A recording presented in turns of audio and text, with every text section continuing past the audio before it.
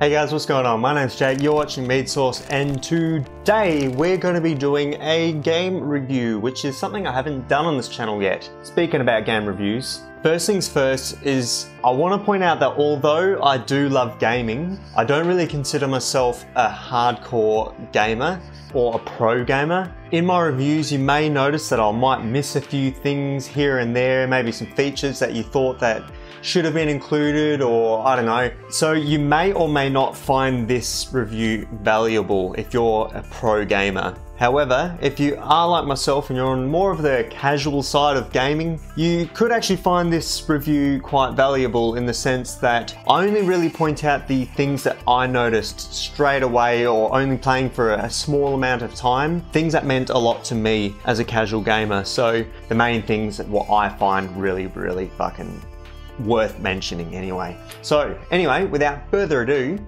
let's get into it.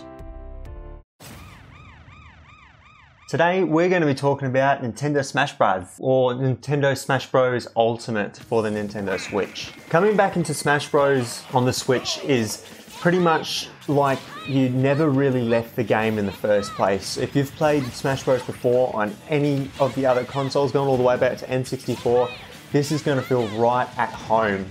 It's clean, it's responsive, it's easy to navigate. It's basically the same game as it always has been with a few extra features. Really, that's about fucking it. So one of the first things you're going to notice if you're returning, or even if you're not returning, is that there's a shit ton of content, like a metric shit ton.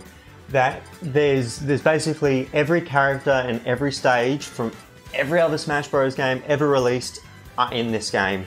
And when you see all those stages and all those characters, it's just like, which is fucking great. It's really good. First time I believe that this has been done in a Smash Bros. Game where they've actually been able to use all the characters without any stupid bullshit in between. So awesome, absolutely awesome. And there's also a few new characters that you may or may not recognize from the newer franchises. So if you're like me, the main reason I bought Smash Bros was basically you enjoy the mindless kickback where you can just kind of set your own rules, you choose your own characters, you choose who you're going up against, whether it's CPU or your mates, and you just kick back and you have a fucking good time. And that's pretty much what Super Smash Bros is all about, and it hasn't changed at all. Now they have introduced a new story mode-esque type of mode. You know what I'm talking about, but it's basically called the World of Light. So basically you progress through a very familiar Nintendo style overworld, you know, back in the old day where you're playing Mario and you're jumping through the different levels and then you play the level and kind of thing. That's your overworld. So you'll progress through this world, you'll verse different characters and various fighting styles and various rule sets, and you unlock new characters as you go. So this mode can actually be really quite challenging at times, to the point where you're probably going to want to throw your Switch through the fucking window, which I've come through many times where I've come this fucking close to doing that very thing myself. But that's awesome, and I really like a good challenging game. And basically, you'll be surprised that by just switching up your characters that you're using or the perks that you've chosen, a stage that you're getting absolutely flogged at can all of a sudden become really easy to the point where you can win it almost instantly just by switching characters. So I really like the World of Light mode because it kind of puts you out of your comfort zone and it makes you think about being a little bit more strategic and using different characters and their strengths and weaknesses to your advantage.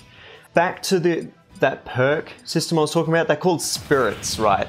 And you get to choose either one or two depending on your character and all that kind of shit that you choose. But basically they're like little rule sets for your own character. So one might let you start off with a Pokeball, or one might let you jump a little bit higher than usual or something like that. There's a lot of these perks that I don't really fully understand, and some of them seem to do fuck all, but there's also some that seem to do really well. So I can actually see like some people getting quite deep into the strategy of this and using it to their advantage. And like I said, I don't really use it much or pay much attention to it, so I don't really get it. But you might, and I reckon I can see that there could be a lot of use for this system. So yeah, I think that's pretty cool.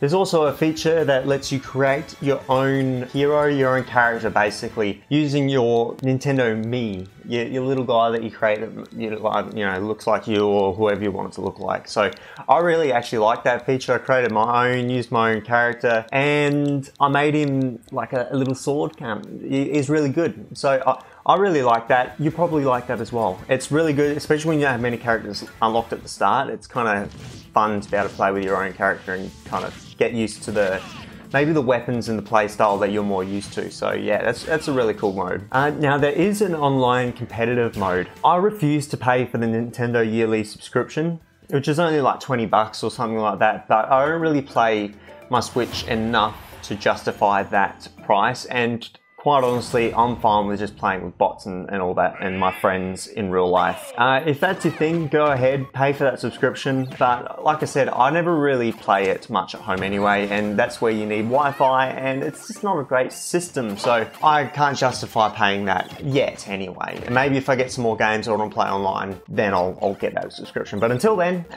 I'll stick with story mode. That's about really it. I'm not going to go into it a lot further. Basically, if you love Super Smash Bros. And you have a Switch, then I'd say this is probably a definite must buy. It's a lot of fun. You may never end up actually using a lot of the new modes and features that it comes with. I probably won't, but I bought it for a reason, and that's because I wanted that nostalgic feels. And this game has a lot of replayability. You know, you can play it on the piss, you can play it driving, or not driving, don't play while driving.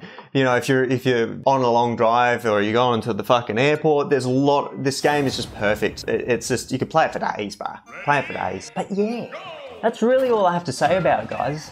Let me know in the comments below if there's probably something that you thought that I should have mentioned or you want other people to know about this game. And yeah.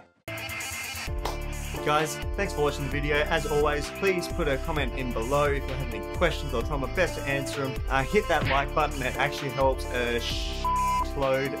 Also, you know, if you want to hit the subscribe button as well, that probably helps even more. And if you really want to, hit the notification bell button as well, and you'll always get the latest videos from myself. Yeah, thanks for watching. Jake, Mead Sauce. See you in the next video. Have a good one, guys. Bye.